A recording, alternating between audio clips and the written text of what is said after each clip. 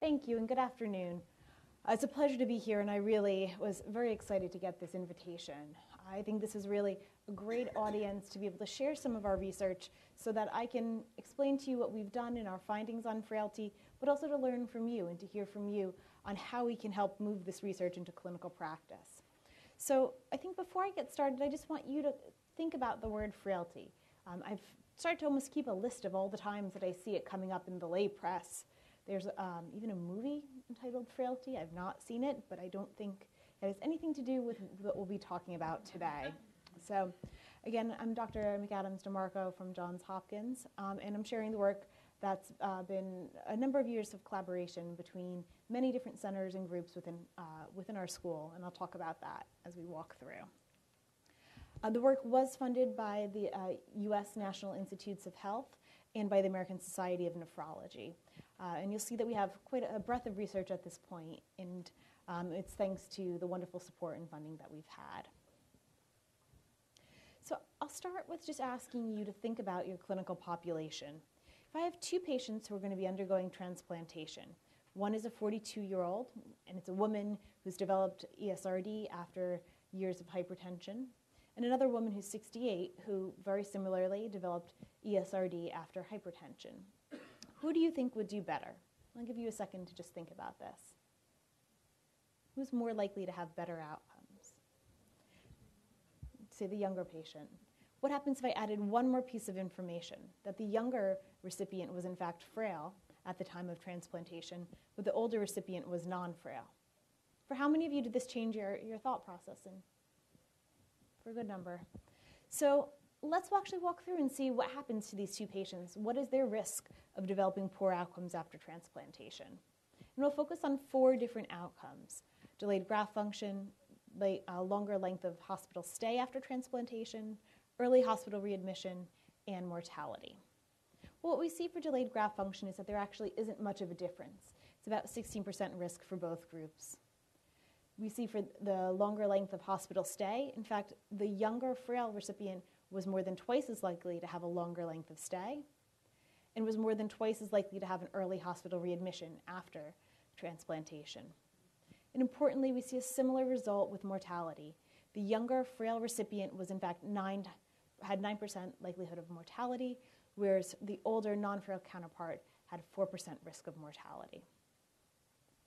So how can we start to demystify this concept of frailty? It's really a term that's commonly used, a lot of ambiguity both in the literature and also in the common language use of the term. So when we talk about frailty, we talk about a concept of physiologic reserve. How well do you bounce back from a stress? If there's a stress of surgery, of dialysis, how able are you to overcome that and to bounce back and rebound from stressors? You can think about this easily in your population. When you watch a patient get up from the bed, are you doing a foot of the bed assessment to see how vibrant, how robust they are? These are all terms that we think of as encompassing this idea of physiologic reserve. And we didn't come up with this ourselves. This is actually borrowed from our geriatrics and gerontology colleagues. We always think that we really learn from the best here. They've been able to identify frailty in community-dwelling older adults. They saw this as a way of quantifying how well a patient was going to deal with a stressor. But when we think about ESRD, we know that elderly is in fact a very different construct than for community-dwelling older adults. We can all imagine the older ESRD patient that in fact is really only 42 or 43 years old. So how did we begin? Well, in 2001, Dr. Linda Freed, who is now at the Mailman School of Public Health in Columbia, developed this validated construct. It was a phenotype that was meant to directly measure and give a uniform definition to this kind of commonly used term, frailty. It was validated and studied in the the cardiovascular health study, which I'll talk about a bit in more detail. It was a study of community-dwelling older adults who were 65 and older. Then we, 8 years ago, decided that this was actually probably a really important way for us to better improve risk prediction in the ESRD population that we have at Johns Hopkins. So to do this and to test out these hypotheses, we developed three cohorts of adults with ESRD. The first was patients undergoing hemodialysis. The second was patients that were getting onto the transplant waitlist at Johns Hopkins. And the third was transplant recipients. And of note for our transplant recipients, this construct, which I'll walk through the next slides and explain the detailed measurement of frailty, we actually measure that on all of our patients at the time of transplantation. So when they're admitted to the hospital, we have a team there that actually measures this important construct on them. And as we've gone through the past 8 years, we've really been able to look at longer and longer outcomes. We started with delayed graft function, and we've really built to studying other hard clinical outcomes and patient-centered outcomes too. But let's just get back to how common frailty is in our population of adults with ESRD. And I'll note here too that when we talk about the cardiovascular health study, or the CHS, that's community dwelling older adults, so they're 65 and older. Our patient population is all adults 18 and older with ESRD. And what we see in red here is that there are 46% of our ongoing dialysis populations that are frail, 26.8% of our waitlist population we've measured as being frail, and 21% of the transplant population we've identified as being frail. This is a very stark contrast to community dwelling older adults, where about 7% are identified as frail, and that's in the cardiovascular health study. My colleagues in geriatrics have actually done some newer studies that were recently published that show that actually the prevalence is a little bit higher in older adults that aren't necessarily community dwelling, which we would expect, but still not anywhere near the rates of frailty that we see in our ESRD population. And again, our population is not limited by age. But what do you think happens when we consider the prevalence of frailty by different ages? Does anyone want to give me a thought? Do you think there's an increase in frailty with age? Well, we did explore this a little bit. So we see in patients undergoing dialysis who are 18 to 45, there's about a 28% prevalence of frailty, which is in the red bars. The pink bars represent intermediate frailty, which is kind of a transitory state there, which I'll talk about in a little bit more. And we can see that with each increasing age bracket, we have a higher prevalence of frailty. And this exists in the dialysis population, in our waitlist population, and additionally in our transplant population too. Though you can see that the rates of frailty in the transplant population that's 65 and older actually isn't terribly different than the younger counterparts. And that's really due to the selection process and what it takes to be an older adult who receives a transplantation. But regardless, whatever age strata we look in the ESRD population, there's a higher prevalence of frailty than that of what we see in community dwelling older adults that are 65 and older. So this is really an important construct that we really felt needed to be better understood. And really we wanted to think whether or not we could use this as not just a marker of physiologic reserve, but also identify it as an important risk factor for poor outcomes in this population. Now, we've spent a good bit of time just trying to get an introduction to the topic of frailty, but I will delve a little bit further into the definition of frailty as our first kind of point of discussion here. So how is it that they came up with a phenotype to define frailty? Again, it's a measure of a physiologic reserve and your resistance to stressors. How well do you bounce back from a stressor? Dr. Fried defined this as a multi-component syndrome, which interestingly included both physical and self-reported components. So you're getting a patient perspective as well as directly observing and measuring these components. They include 5 components: decreased walk speed, exhaustion, decreased grip strength, low physical activity, unexplained weight loss, and decreased walking speed. And these 5 components all build to create the phenotype of frailty. As I mentioned, it was identified and validated in the cardiovascular health study, along with other cohorts of older adults. And they found that not only were 7% of the population frail at the time of enrollment, but that within 3 years, 7% developed an incident frailty. So it was a dynamic state that was continuing over time, in which more and more participants became frail as they followed them. There's very little reversal of their frailty state. And importantly, they noted that those who were frail were at more than twofold more likely to die than their non-frail counterparts. So let's walk through the actual components and how they're measured. Shrinking is measured as the unintentional weight loss of 10 pounds or more in the past year. For our population, this becomes a challenge. And can you think of what the challenge would be with looking at unintentional weight loss in an ESRD population?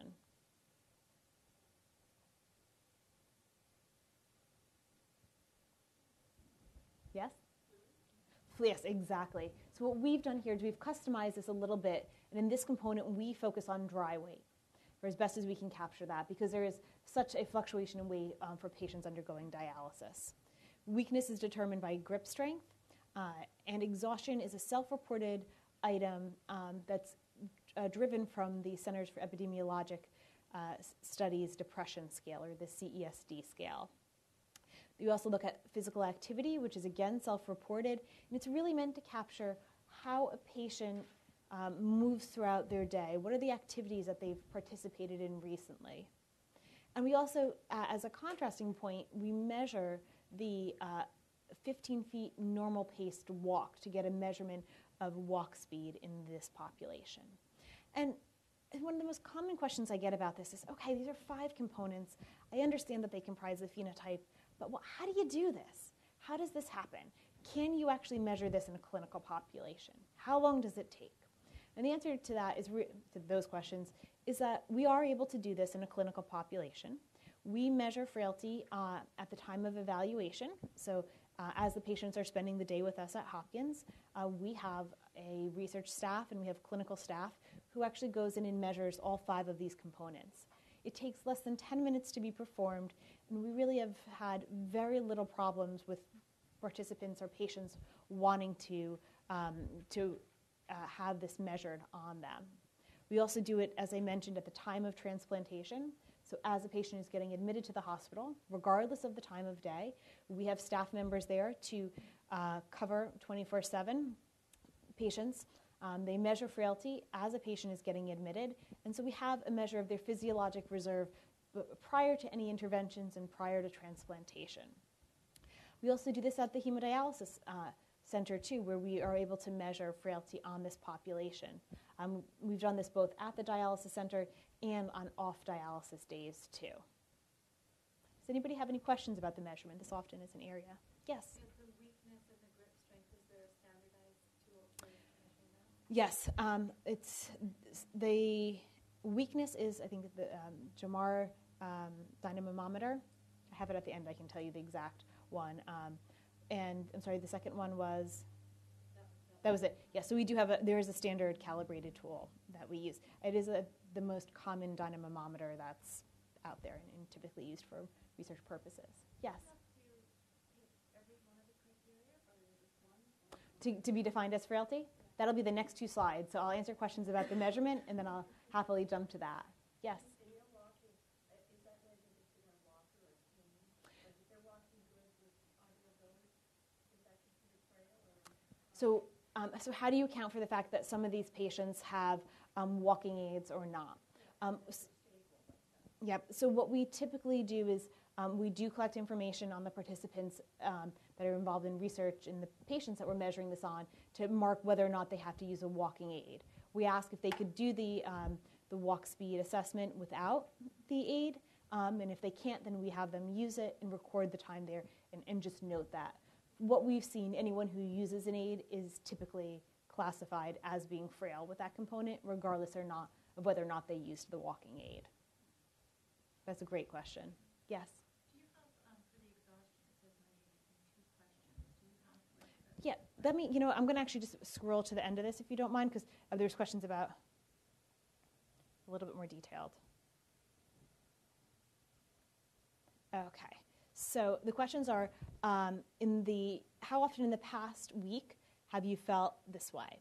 I felt that everything I did was an effort, and I could not get going, are the two exhaustion components. If a participant reports feeling this way for 3 or more days in the past week, then they're considered frail. And sorry, I'm going to go down one. The grip strength, I don't have it's the Jamar dynamometer. Is it on there? Yep, and these are the actual specific cut points that are used. Another thing to note here that's very important is that we didn't redefine these cut points for our population. And we spent a lot of time discussing this with the biostatisticians and epidemiologists who work in aging with us. And we really feel that it was important for us to use the same criteria as was defined in older adults and use those same cut points and thresholds for our ESRD population. That allows us to compare across these populations. Yes?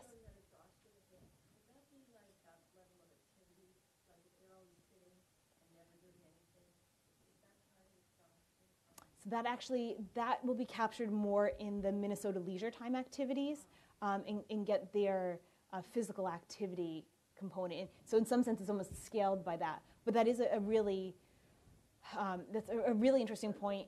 Yep, we just actually submitted a grant right before I left to study this kind of difference between fatigue, which is how you self-report feeling fatigued versus your ability to be fatigued based on what you do.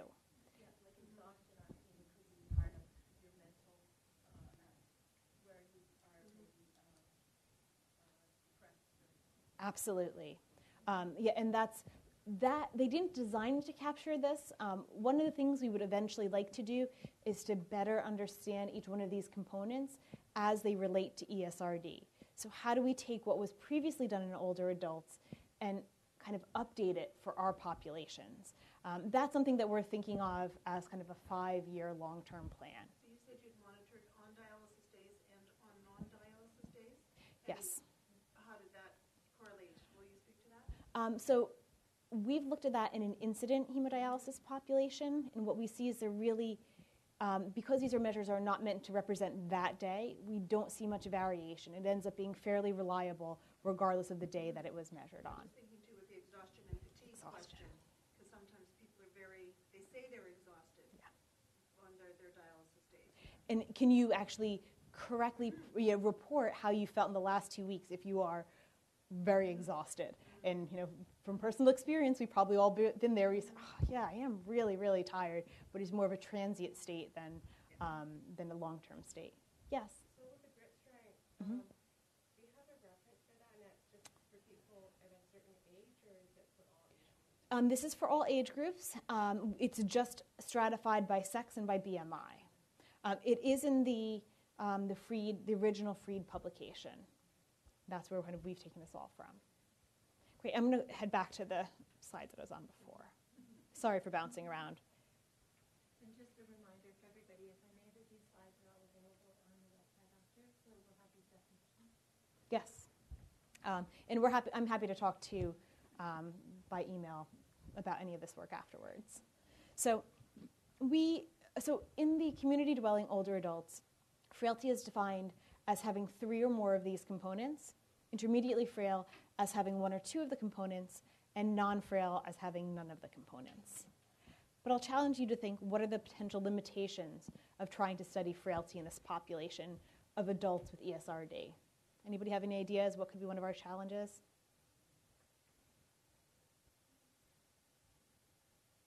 Well, one of the things that we've encountered is, in fact, that there are very few of our participants, even in the transplant population, which is going to be the healthiest of all the cohorts, that have no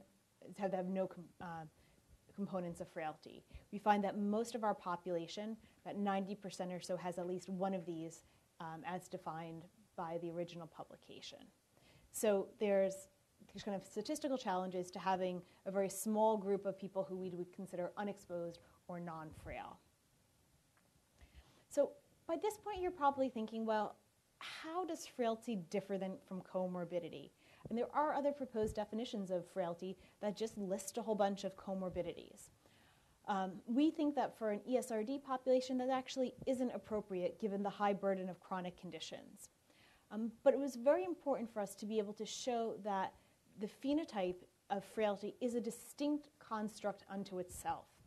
This is from the original publication in older adults, in which they looked to see whether you could identify participants who were frail but didn't have a high burden of comorbidities and didn't have functional disabilities measured by activities of daily living. And what they found was, in fact, there is a population that is frail without comorbidity and without disability. This means that frailty is not synonymous with your comorbidity list. The way we think about it is, in fact, frailty represents your ability to overcome the comorbidities. If you have a high burden of hypertension and diabetes, how well are you able to overcome that and compensate for that? And that would be different than the actual kind of traditional summary scored list of comorbidities. And we really were intrigued by this concept of frailty as it was being developed in older adults, because there seemed like there was a lot of overlap between the biological basis for frailty and ESRD. The original publication included a very nice conceptual model of frailty. I think I'd probably add more to it now after having done this work. But we can clearly see that disease, for us ESRD and many comorbid conditions, would lead to the loss of muscle mass, which leads to decreased walking speed and strength, along with decreased resting metabolism, a decrease in total expenditure, chronic undernutrition, which then feeds back into this loop state. And this really is a very nice conceptual model of frailty that we think parallels very much what's going on with patients with ESRD. The first work that was done was looking in a general surgery population. Some of my colleagues and my mentor, Dr. Segev, worked on some preliminary studies to understand surgical outcomes in frail and non-frail older adults. And they found that in a general surgery population, those who were frail were at an increased risk of a postoperative complication, an increased length of stay, discharge to a skilled nursing facility, and of course mortality too. So this represented, at least in a general surgery population, a very high risk group. Others have extended this work to show that frail patients have twice the odds of a 30-day complication. It's really from this basis we started to think about adapting and using frailty in our populations with ESRD. So the first work that we did was just to understand the prevalence, and I showed you a little bit more of this. We saw that over 40% of patients that were currently undergoing dialysis or prevalent dialysis patients were frail, whereas about 30% that were newly starting dialysis were frail, and about 20% of transplant recipients were identified as being frail. And this really suggested to us that it was an emerging, important risk factor that was clearly not understood in this population. How were we able to take this concept that we borrowed from geriatrics and gerontology and apply it to patients with ESRD of all ages? Well, the first thing we did was we double-checked to make sure that what we were capturing in frailty wasn't just a different way to measure comorbidity. So similar to the previous work that was done in community-dwelling older adults, we wanted to show that frailty was not synonymous with comorbidity and disability. So in the dialysis population, we showed that, in fact, there's about 20, which is the bottom Venn diagram there, there are 20% of the population was frail without having any comorbidity or disability beyond ESRD. And this, to us, demonstrated that there was a group that you could identify who had this underlying lack of physiologic reserve that wasn't simply a way of capturing their comorbidity or their disability. Importantly, too, there was about 40% of the population that had no frailty, no disability, or no comorbidity. We first looked at frailty and mortality in patients undergoing dialysis. We found that, in fact, there was an increased risk of mortality such that patients who were frail while on dialysis were 2.6 times more likely to die than those who were non-frail. But very importantly, there wasn't much difference between frailty and intermediately frail. So if you had any of the components, it seemed to put you at risk versus none of the components. We extended this work to include other outcomes, too, in our hemodialysis population. We found that frailty was independently associated with mortality, as I just showed you, as well as an increased number of hospitalizations. Another group found that it was associated with the risk of a first hospitalization in this dialysis population. And very important for these patients, we found that dialysis patients who were frail had threefold higher number of falls than those who were non-frail. And I think this is really the group that gets it.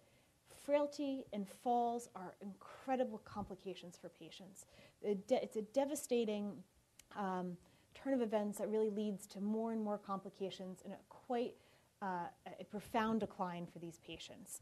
So we felt that this was actually very important work and something that we as a group are trying to study more, this relationship between frailty and falls, because it's often an overlooked outcome, yet very important for patients and, of course, for their care providers, too. We've also done studies of frailty in kidney transplant recipients.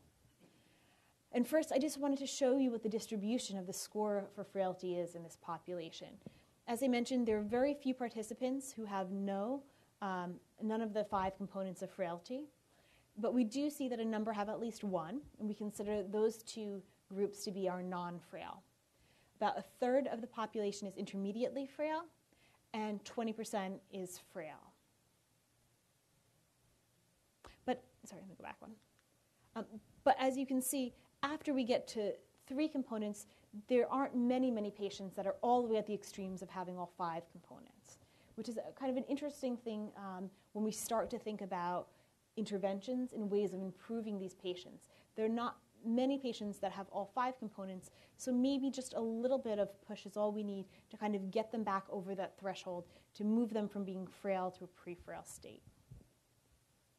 One of the first papers that we did in the transplantation epidemiology side was to look at frailty in early hospital readmission. So here I have the rates of early hospital readmission stratified by both age and by frailty status.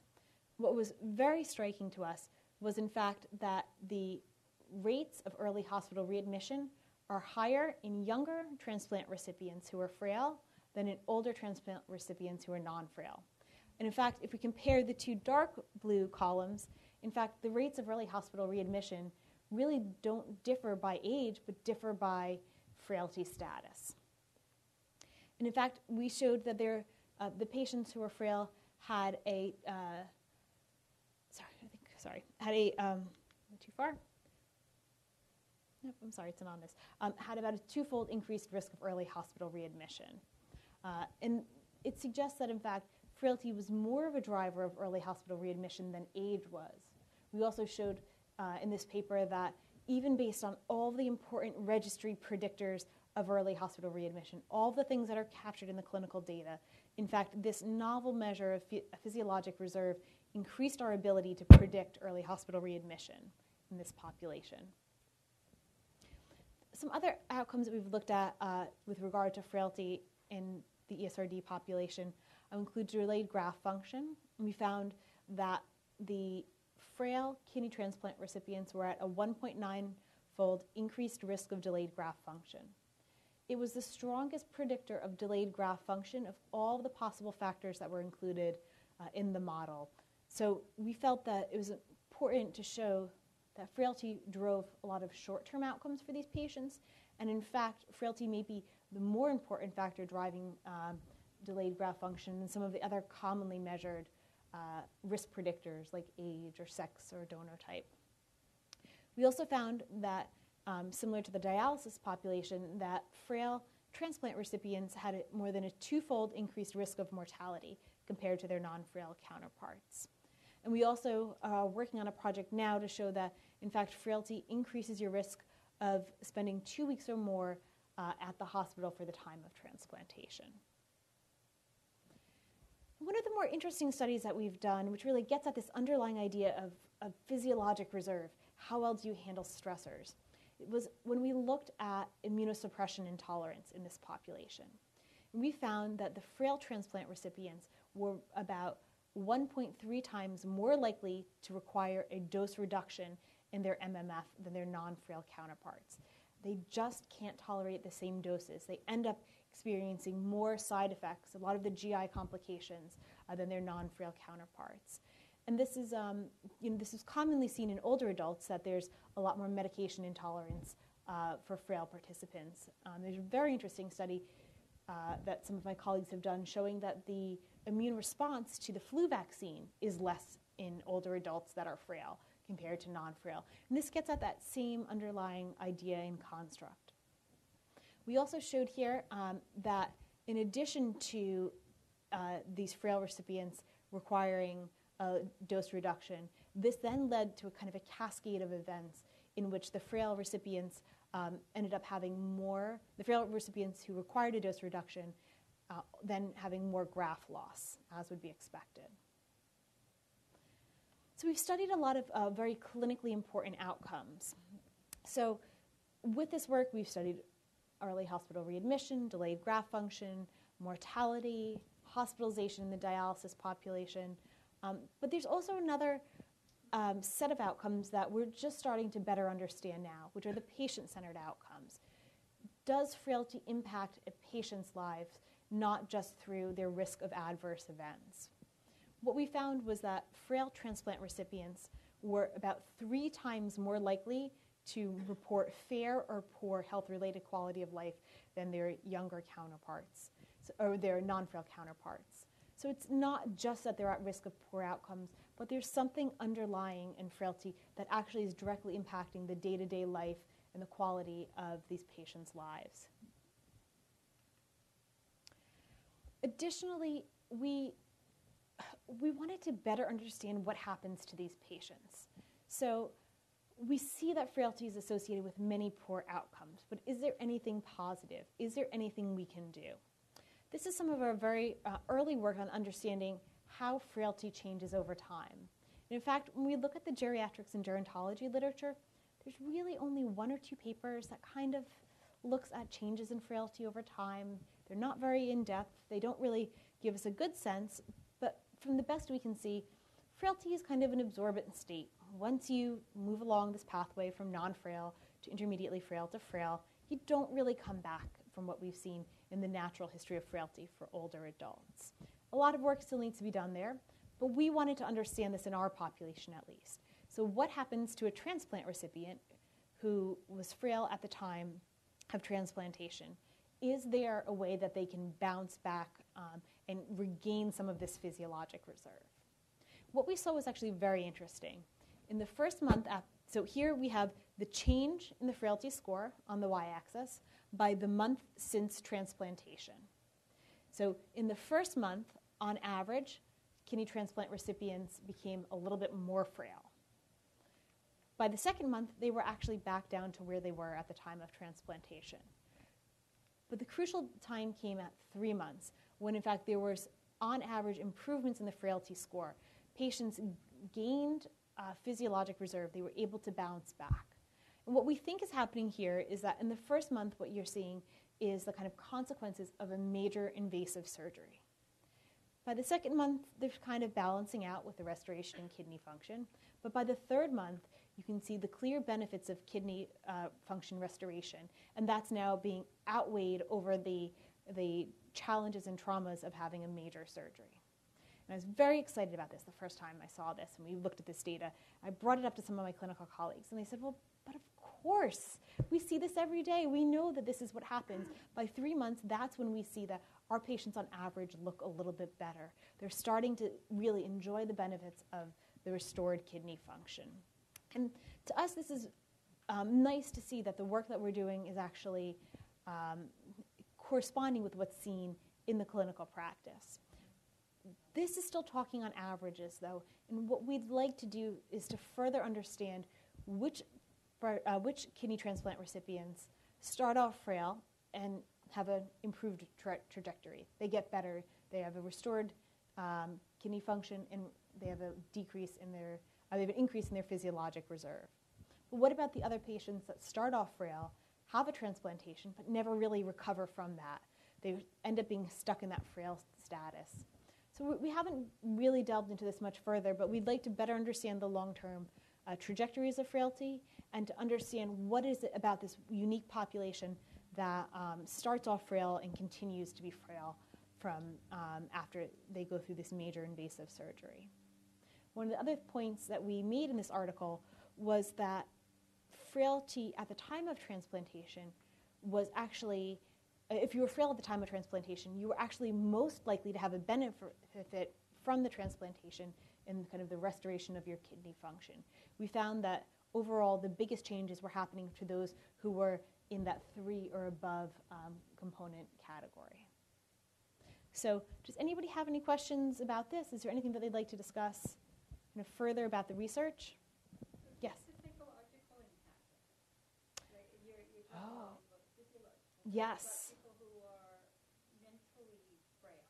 Like they, and I don't mean they're in depression, but even anxiety, their history, whatever experience they suffered prior, if any,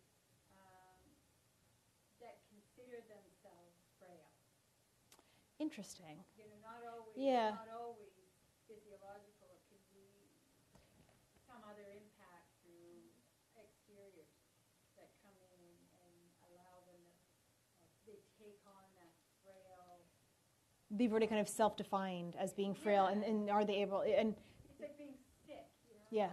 In our, we went from a hospital situation to a community, a real community unit away from the hospital. mm-hmm. I think this is going to be great.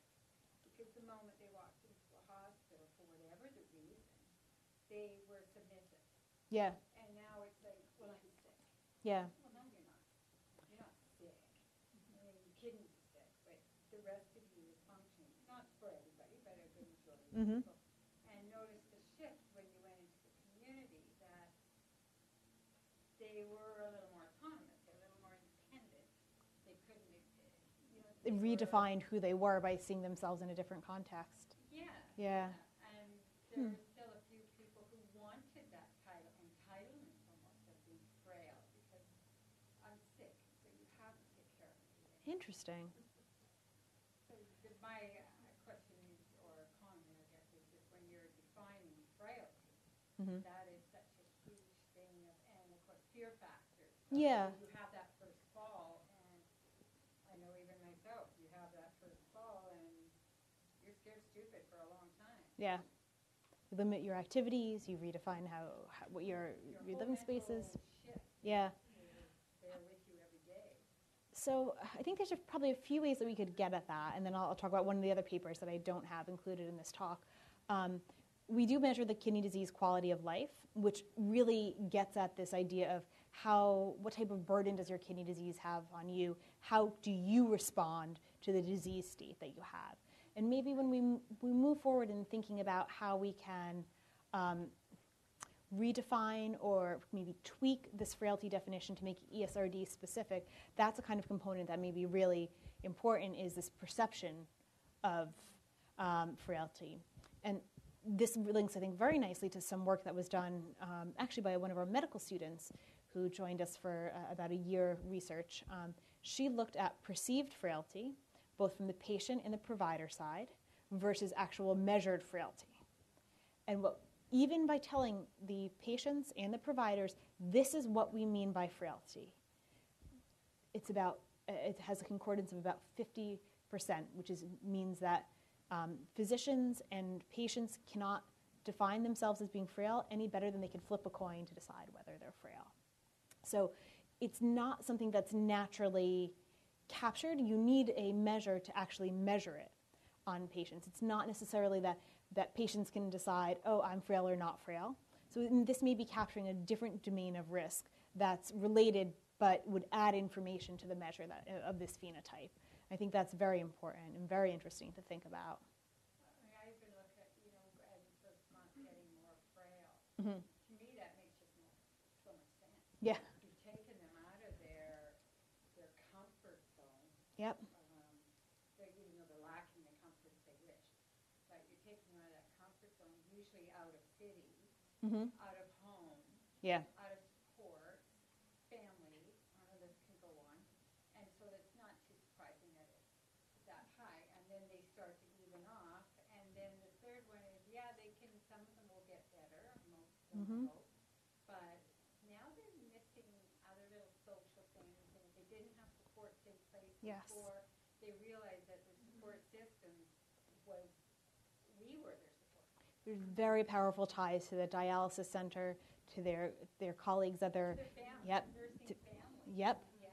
Yeah. And let me go back to this slide because you guys actually didn't point this out, though I get this question almost universally when I present this. How can it be that you have dialysis patients that report very good or excellent health? Well, compared to everyone around them, they think, oh, look, I'm doing fine. This friend of mine, he's been declining all these years on dialysis. I've watched him, but I still feel pretty good. I still feel pretty robust. And so they report very good or excellent health. And this is something that we find very interesting, too, that there's a group that seems a little bit more resilient, that's able to say, yeah, I've got kidney disease. Yep, I'm undergoing dialysis. But you know what? I'm not doing so bad otherwise. Yeah, that resilience frailty piece is It's interesting. like half full.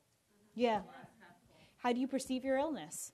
Yeah. And that could be really where we differ from studying community-dwelling older adults, where you can't necessarily ask them about a given specific disease. You can say, well, how do you handle your health?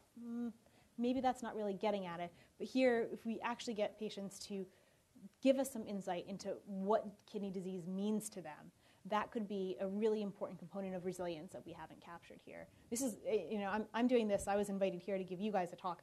I'm going to walk away learning much more than maybe you guys even have.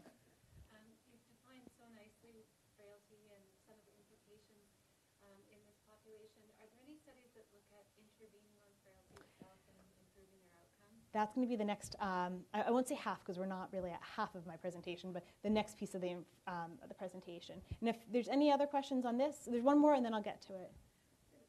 Yes? Wondering about when they talk about frailty as opposed to, say, 20 years ago, is there more frailty now, like in your younger population, with regard to, say, chemotherapy and, some of these people are sort of living longer because, they have different diseases and we're treating them. So what are the kind of time trends associated with frailties increasing over time? My gut reaction says, well, yes, it probably is increasing over time. I'd have to see, there's one publication that came out recently from Dr. Bandine Roche at Hopkins, and it was using national data, and I'm not 100% certain whether she looked at time trends. The problem is we don't have many studies where you'd be able to go back and kind of fit this definition to it, but that would be very interesting. We definitely know, and we've done some work at least on older adults that are receiving transplants in the US, and we see that the elderly transplant recipient 10 years ago even is very different than the elderly transplant recipient today. They actually have a much higher burden of comorbidity. They're actually older elderly than the previous old. And we see that we have more women, more African Americans that are older that are getting transplants. So we know that there is definitely at least a changing landscape there. I would assume that there's a higher prevalence of frailty throughout time too, as our population is changing with an aging population. Good. Any other? Yes. My husband works in rehab. I don't know all the details of what he does, but they do have very frail elderly initiative exercise programs where they do measure gait strength and whatever they're called. So look into what your rehab department might be doing, and maybe something you can refer your So let me move on to that second part of the next part is, well, what can we do to improve the clinical care for the transplant recipients? And thank you, and I would love to talk to you more about that because that's actually something that we're struggling with right now is how do we do this? How do we intervene? And I'll talk about this in another few slides. So we've clearly shown that ESRD represents a high-risk subset of all adults, regardless of their age, with ESRD. It's a measure that we think captures physiologic reserve and a unique domain of risk that increases risk prediction in this population. But what can we do with it? If we know a patient is frail, with one individual in front of us, well, what can we do? We kind of have thought about it from two sides. The first is that we could use frailty to enhance the selection of patients for transplantation. And the second is interventions, which I'll get to a little bit more. I'm hearing a little bit from you guys where you see frailty fitting into the patient selection, with interventions, but does anybody have any thoughts on frailty in recipient selection. This actually becomes a very hot button issue when I present this in the geriatrics and gerontology. So let me tell you what we're thinking about this. So we think of frailty as being kind of a very important way to counterbalance chronologic age. Can we get at a different measure that's a unique domain of risk that isn't just looking at recipient age? So we think that it'd be important to include frailty in the transplant evaluation to help improve recipient selection. We actually are starting to measure frailty on all of our patients coming in for evaluation and including that as part of the discussion at the listing meeting. What we think frailty can do to help improve recipient selection is to help us identify potentially marginal candidates who are in fact physiologically robust. They're not frail. We could also decide against transplanting frail candidates, and especially those who are young. If we see a patient is quite young and frail, is that really the right candidate versus maybe an older, non-frail candidate? And these are things that we have to think about in the setting of a resource-limited population. And I think very important for us, and this is the key point when I present this work to our other colleagues in geriatrics and gerontology, is that in fact we believe frailty is an important tool to help us identify which older adults will do well and which won't. If we can identify the right older candidates for transplantation, we could actually improve and open up access to transplantation. At least with the guidelines in the US, there's a very heavy weight put on recipient age in deciding whether or not a patient gets a transplantation. And we don't feel that that's actually appropriate because you're not capturing the true factor that's driving risk in this population. And so if we had this other piece of information that would help us understand what the singular number of a chronologic age is, that would actually help us better identify transplant recipients. And then, as we've already started the discussion, what can we do to improve patient outcomes? So prehabilitation is exactly one of the ways that we've been thinking about intervening on this population. And we've just received 2 kind of small grants to get this up and going at Hopkins. We have a Department of Physical Medicine and Rehabilitation, and we're just starting to talk to them about kind of the nitty-gritty. What does a prehabilitation actually look like for an ESRD population? And prehabilitation is really a word that we use to talk about strengthening someone and getting them up to their kind of optimum self before they go on to transplantation or other major surgery. We believe that transplantation is going to be beneficial to many patients, but what can we do, especially with our frail potential recipients, to get them primed and ready for this major surgery? We've been starting to work on this. We think it's going to be a great way to move ahead to actually improve the outcomes for these patients.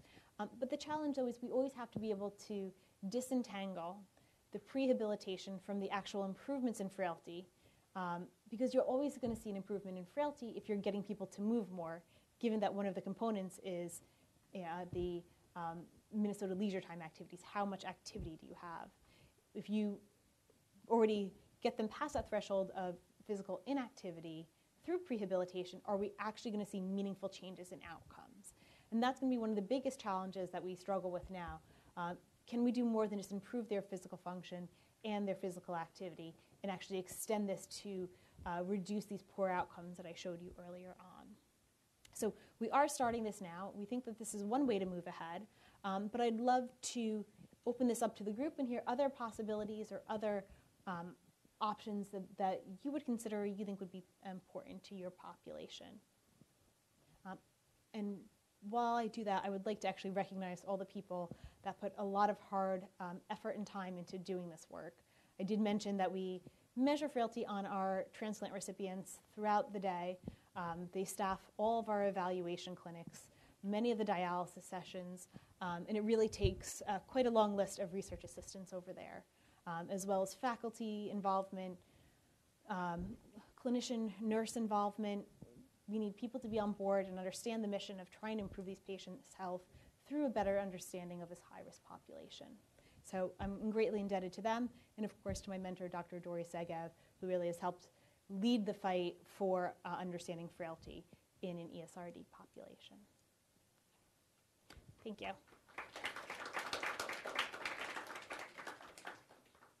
So we have a few minutes left for questions.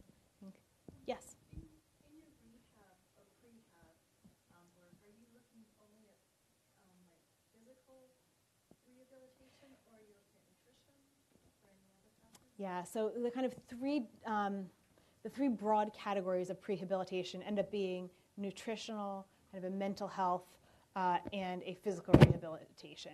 We are going to stick with the physical because there is some evidence that physical activity interventions do improve frailty status in community-dwelling older adults. And we think that there's the nutritional things haven't played out so well. It kind of falls more in line, too, with my expertise and what I understand. The nutrition side, we would really need to develop a whole new expertise and really kind of bring people in from outside of Hopkins. We don't really have a strong kind of background from there. I think it would be interesting, and but I don't necessarily feel as confident about that. I think we're going to at least start with the physical side and then potentially expand from there, including mental health rehabilitation and potential having dietitians come to help with a diet prehabilitation too. The thing with this population, at least for us and for our group, is that they already have dietitians that are helping with their counseling at the dialysis center. There's already people that are supposed to be doing that, and we couldn't necessarily conceive of what more we would provide unless it was something that was really intensive that goes above and beyond what they're already getting. But that is a great point.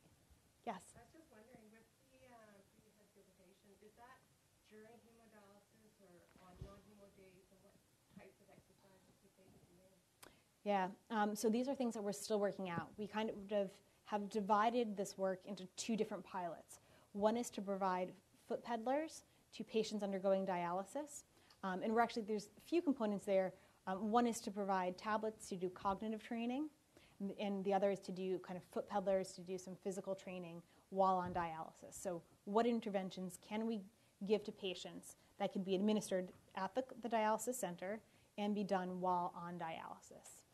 That's a pilot study that we got IRB approval for this week. So we're just at the point of being able to work with the dialysis center to start recruiting patients to this. So you don't currently have people pedaling during that? No, but we feel like for the right patient, and that's going to be part of what we have to identify and understand better, for the right patient, this is a golden opportunity when they're sitting, sedentary behavior, it's happening quite often in their lives.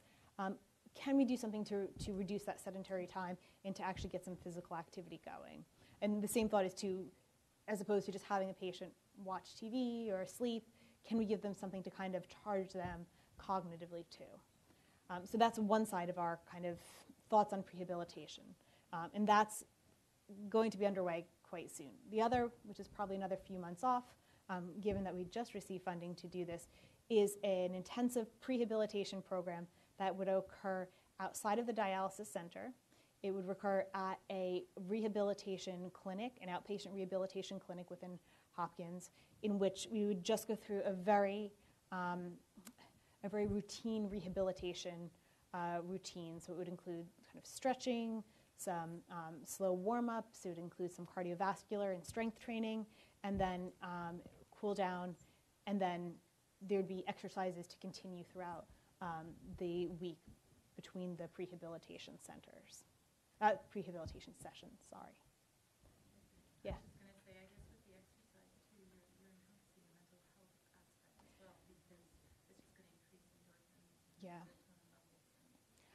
serotonin levels. So you're doing a full... There are very few interventions that we can talk about in public health that really have these pleiotropic effects like physical activity. So we know that physical activity increases mental health, it improves depression, improves a lot of other mental health issues. We also know that it's the most important intervention you can do to improve cognitive function. There's nothing else really that we do that's going to aid patients and help improve cognitive function, nothing that comes to the same level as physical activity. And we also think it'll improve physical outcomes too, so strength and other factors like that. Exactly, sorry. Let me get this one, then I'll come back. Yes? I'm a physiotherapist, Oh. and I'm assigned to the renal program at Mm-hmm. We have exercise bikes in the dialysis unit, and I run an outpatient gym. Wow. The biggest barrier is the people that come to the gym are highly Yep. motivated. They are just driven to do this to improve the quality of life, but they're only such a small percentage of our dialysis group. Yeah. So the challenge is always to get more to come out. The way I get into the gym is simply word of mouth. Really? You know, it's the dialysis patient coming to the gym that talks to the others around him. Oh, you've got to do this when too. Yeah, but it's a hard sell when they've got limited energy and limited time in your busy schedule. And that's part of the reason that we're trying to deliver the intervention of physical activity while on dialysis. For the prehabilitation pilot, and I didn't mention this before, we're specifically targeting patients that are within 3 to 6 months of their transplantation. And we're hoping that saying to them, listen, you've got a major surgery coming up. Let's see what we can do to help you get primed and ready for this. We're hoping that's going to be the important sell. It would come not only from us as researchers, but also from their clinical nephrologist and their transplant surgeons. Well, certainly I do get from the transplant surgeons Yeah. who need weight loss also Oh, before they're going to be added to the Oh, yeah. So I get both, and it's great, but it's still, there's an attitude, you know, there's something, again, back to the psychosocial that needs to happen. Yeah. And once they start the program, they feel the benefits, they'll continue, but it's initiating. That first burden of just being able to get them in there. Well, that's wonderful insight. Thank you. Thank you. Has anybody looked cross-sectionally at the association between nutritional parameters and frailty? Because my hunch would be that these patients are going to be non. Yeah. That's one of your criteria, I know that. But Yeah, I had a master's student last year who was going to initiate a project on nutrition. She was a dietitian who was very interested in frailty and ESRD. And unfortunately, that didn't pan out because the nutritional data was never ready for us. But it would be worthwhile to revisit that with her as our school year starting again. But we don't have, I'm trying to even think if we have anything from the geriatrics literature. There must be something that I don't know necessarily off the top of my head. But that's another avenue that may be very important and very rich to kind of understand better. Similar to that, I do have a student that's working on a project now looking at medication use and frailty. You know, is it that frail patients also have a much higher burden of medication use, and is that somehow impacting their frailty status? So again, I think these are kind of other novel areas that we need to be able to better understand. And part of it has just been being able to get together these cohorts. It requires a direct measurement. It requires primary data collection. We can't necessarily use our national databases to do this work, so it does take more time and effort. But the beauty is that we can delve into these kind of other areas that aren't going to be captured at all in registry data a little bit further. So. With data collection, even to ask patients, how did they cope in the past? How do they cope now? But what are their coping mechanisms that are successful or what aren't? And how do they regiment themselves for compliance? Yeah. Because if they think this is a difficult road ahead, they're going to be jumping into another difficult role in the game. And I know just from some of our patients, they're still got the rose-colored glasses on for what transplant means. Yeah. It's like, well, okay, but it's a little more involved than you think. And I think it's perhaps sometimes I don't know, position to that. They don't care, maybe they do, and it passes by like everything else passes through. Too much information, but they pick what they want to hear. And the big story is left till later when I didn't know it was going to be like that. Well, yeah. So how do people cope?